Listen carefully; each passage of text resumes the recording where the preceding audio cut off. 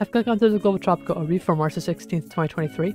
As is always the case in these videos, let the express your mind alone, and if you're here looking for local information to you ahead of a tropical cyclone in the wrong places, I'll just get a big picture of things, and I cannot get down to a local level that your local weather office or local emergency management can. So across the tropics today, we have a few systems to talk about.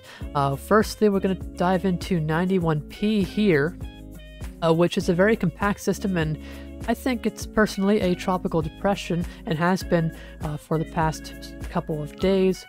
And this system is going to continue towards the west, and I know a lot of you in Fiji might be wondering, do I really need to watch this system, as that's a pretty close pass to me? And really, if I were to get an answer right now, I'd say if you want rainfall, pay attention to it, because it may bring some increased rainfall to the island, but in no way are we expecting this to be a big cyclone coming your way. The environmental conditions are just not favorable for that, and they are not going to be favorable for that. And if we go into what's going on in the forecast, here's the GFS, and you can see that general weak signature.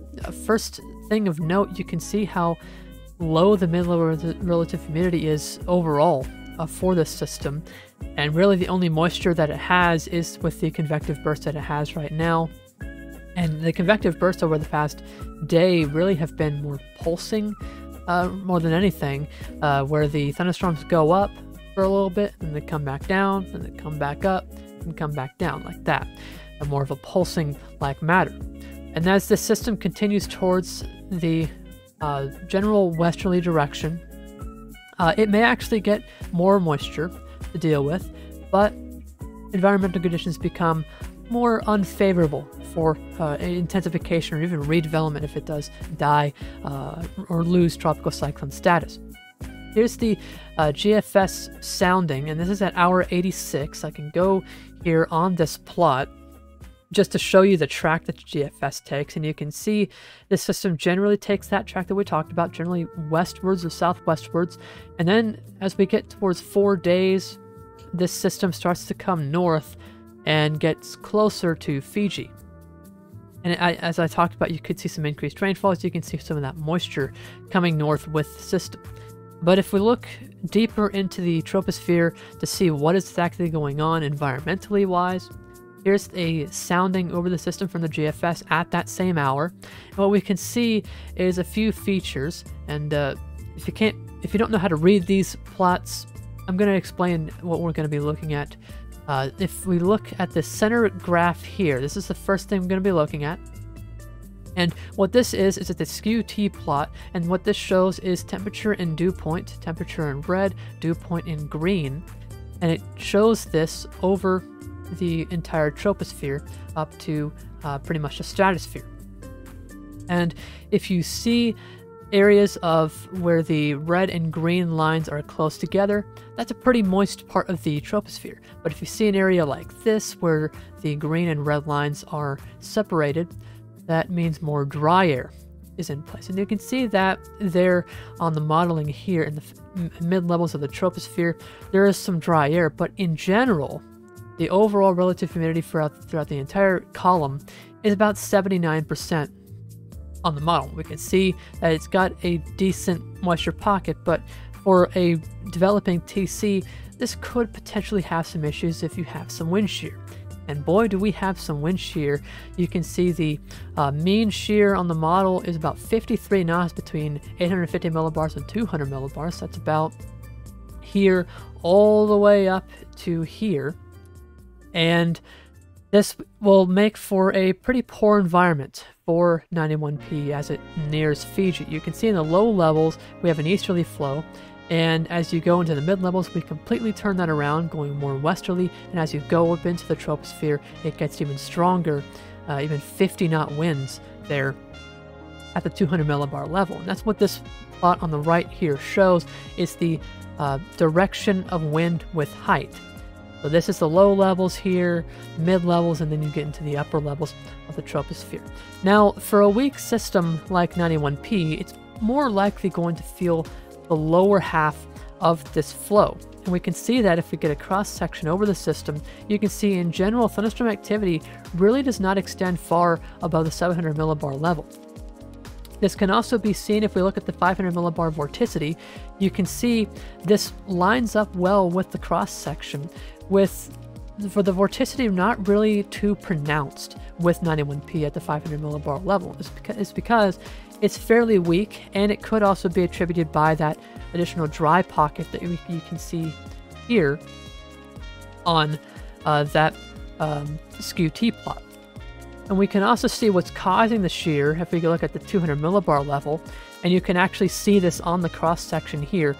This is cutting right north to south, or more south to north, but same thing, over the system, but it's also catching part of an upper level trough here, and you can see those strong winds there. That's winds aloft 50 to 60 knots, and that is very strong. And no, the system doesn't at this point in the cross section extend all the way up there, but if this tries to build thunderstorms to potentially get better organized and strengthen, it's more likely to get sheared off.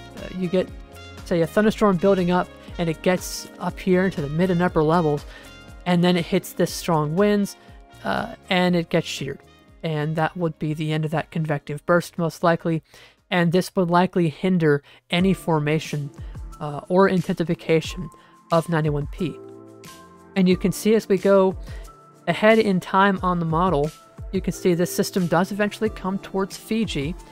You can see there by about 5 days it's now in Fiji, and the environmental conditions are still pretty poor here. The shear might have relaxed a little bit, but we're also seeing some dry air come in on the southern side, and we may still also have some dry air over the system. So in general, this is a pretty poor environment, and especially after what it just went through, it may not survive that. A system like this really can struggle to survive in an environment that poor. So really, like I said at the beginning, the main threat here for Fiji is rainfall, and some of that rainfall may be even beneficial depending on how rainfall has been this year. Now we're going to move to the next system in the South Pacific. We have Invest 90P. I almost said 96P, but this is 90P here, and I circled this whole area because it is entangled with a trough of low pressure which extends generally from New Caledonia all the way up into the Papua New Guinea region. And it's difficult to figure out where the actual center of this is, but I believe that the center is right about here in this mass of thunderstorms tracking along the New Caledonia coastline there. And this is what models are catching on to. You can see here at the initialization of the GFS, and so does the European. This initializes an area of low pressure, generally where we just looked at that blob of thunderstorms. So this is where I think the center is, and this system is going to continue tracking towards the southeast. And as it gets down here, environmental conditions are likely going to become poor as well, as they did with 91P. If we look at the current water vapor view, we can see first off there's the system there near New Caledonia, but we also have this large upper ridge here over eastern Australia, and this is going to propagate eastwards in the coming days as this system also comes towards the southeast. And as the system gets in this general region east of New Caledonia, this ridge is now going to be turning the flow in the low levels back towards the northwest. So this changes the entire steering flow for the system in the low levels. But in the upper levels, we're going to have the same trough that is going to shear 91P, and also we're going to have a large upper ridge here that will be keeping the mid and upper level flow out of the northwesterly direction. So you get a scenario similar to 91P where you have a significant change of wind direction with height. And we can see this if we look at a cross section on the GFS. You can see that flow here from that ridge. It will at some point turn more southeasterly, but you can also see that flow up aloft from that trough in that upper level ridge, keeping that flow aloft out of the west. Another thing to note, you can also see here there's a pretty deep pocket of dry air extending from say the 750 millibar level all the way up to 200 millibars. It's a very deep region of dry air, and we can see that dry air now if we look at the ridge there, and this is a pretty dry environment there underneath that ridge. So this is overall going to set up for a pretty poor environment for the system. And we can also see this if we look at the European. It shows an even drier pocket here from around the same area, about 750 millibars to 200 millibars. And you can also see that changing flow with height. You can see more southeasterly flow in the low levels and westerly flow in the upper levels. And if we look at different plots on the GFS, here's that same frame from those the soundings that we took. You can see the system here, and we also have some increased generally westerly flow, and this is from this trough that will eventually shear 91p. And we also have this upper ridge here, which is bringing that flow as well. And overall, this sets the stage for a pretty poor environment for 90p. You can also see the poor vorticity signature at the 500 millibar level due to the poor environmental conditions. Though this will likely not be the end of 90p, you can see this ridge is pretty deep in the troposphere, and eventually we are going to get the upper level trough and the upper level ridge to back off a little bit. And at that point, this system, being much more weak, will likely track back towards the northwest.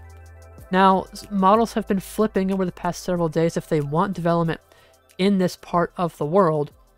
And from what I can see, the environmental conditions the models are depicting here are still pretty poor. There's pretty poor relative humidity and pretty poor wind shear.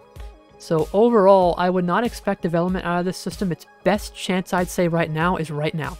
Over the next day, that's its best chance to become a tropical cyclone. As right now, we can even look at that on the GFS. As this starts to come back towards the north, you can see that shift in flow. And as we go towards day 5, the moisture pocket is decent over the system. But if we look at a sounding, I keep mixing up those words, and if I can actually get a position right over the storm, you can see still some pretty significant shear because we've got northwesterly flow aloft and easterly flow out of the easterly direction. And after 5 days, the relative humidity does get a bit worse, and the system also begins to track towards the southeast again, where environmental conditions are still not too favorable. So overall, environmental conditions are not looking favorable for 90p's development, and really the main threat here to New Caledonia and maybe even some of the Vanuatu Islands is some rainfall, and after that 90p will likely be done for. And if we really need to go back and talk about this system really too much at all, we certainly will in future global tropical overviews. We have one more system to talk about today, and this is Invest 92S here. This is in the Southwest Indian Ocean. Here's Mauritius and here's La Réunion. And I apologize for those flashing frames for a second there. Not exactly sure what's going on there, but the system overall looks fairly disorganized. You can see a large mass of thunderstorm activity there, and ASCAT passes indicate the center is roughly about here on the western end of the storm. And we can see that if we look at this ASCAT B pass that we got earlier in the day. You can see a well-defined circulation. You can see pretty good. It's closed as well. But we've talked about before how weak circulations are generally, they can be considered tropical cyclones. I guess it's more subjective, but to me, I would like to see a bit of a stronger vortex around this entire system. And right now, we only have about 10 knot winds surrounding the entire center. It is closed, so this certainly does have a chance to develop. If it maybe gets a good moisture pocket in here and develops further, it certainly could become a weak tropical cyclone. Though environmental conditions will not be favoring this system, as is the case with our other two systems. Here's the sounding from the GFS. You can see a lot of dry air in the troposphere, and the same case with the European. And I can go forward in this as it gets towards La Réunion. You can see those environmental conditions really do not get any more favorable, and wind shear also ranges 10 to 20 knots depending on where you look in the actual forecast off the models. Here's the European look as it gets towards Réunion. And this is another case of if the system were to form, the greatest chance would still remain rainfall for Mauritius and La Reunion. We're not expecting a big TC out of this. The environmental conditions are just not favorable for it, and right now, with every system really that we're talking about today, the most likely impact from this will be rainfall, and significant development out of any of these systems, including 92S, here's what we're looking at, is unlikely. But for those in La Reunion and Mauritius, especially after going through Freddy, it's certainly something to watch just for additional rainfall, as I'm sure you got a lot of rainfall there after the system passed through. That is all that I've got to talk about for today. The tropics are a little active, but thankfully none of these systems are becoming very strong.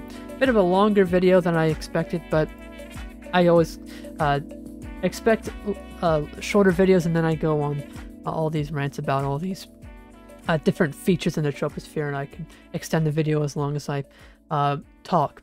But I'll have further videos out later in the week and into next week, if necessary, of course, and hopefully we won't be looking at any big tropical cyclones, and I may even decide to look maybe at the northern hemisphere, or potentially what we could see this upcoming hurricane season in the Atlantic and Pacific in the coming months.